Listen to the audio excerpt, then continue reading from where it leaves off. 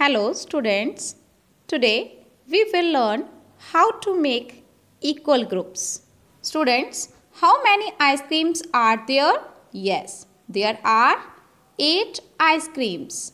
Now we have to make equal groups of 2 ice creams.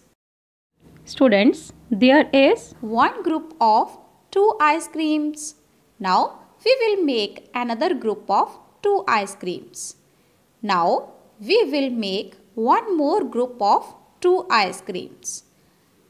We will make another group of 2 ice creams. Students, how many groups are there? Let's count. 1, 2, 3, 4. There are 4 groups of 2 ice creams. So, when we divide 8 ice creams into 2 groups, we get number of 4 groups. Let's try to solve more of these questions. We have some kites. Let's count. 1, 2, 3, 4, 5, 6, 7, 8, 9, 10, 11, 12. Students, now we have to make equal groups of 4 kites. Let's start. 1, 2, 3, 4.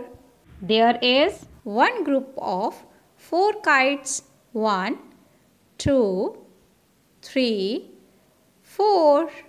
Now there is one more group of 4 kites. 1, 2, 3, 4. Now there is another group of 4 kites. Students, how many groups are there? Let's count. 1, 2, 3. There are 3 groups of 4 kites. So when we divide 12 kites into 4 groups, we get number of 3 groups. Students, there are some apples. Let's count. 1, 2, 3, 4, 5, 6, 7, 8, 9. There are 9 apples.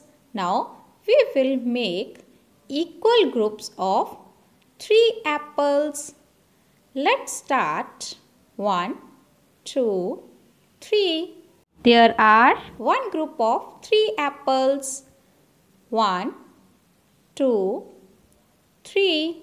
There are another group of 3 apples. 1, 2, 3. There are one more group of 3 apples. Let's count how many groups are there. 1, 2, 3. There are 3 groups of 3 apples. So students, it means when we divide the 9 apples into 3 groups, we get number of 3 groups. Students, now it's time for your past question.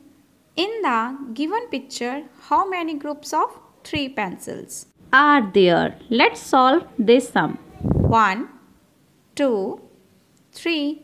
There is one group of 3 pencils. 1, 2, 3. There is another group of 3 pencils. How many groups of 3 pencils are there? Yes, there are 2 groups of 3 pencils. So B option is correct. Dear students, in your homework, follow this pattern. Solve all sums in your notebook from page number 105. Thank you.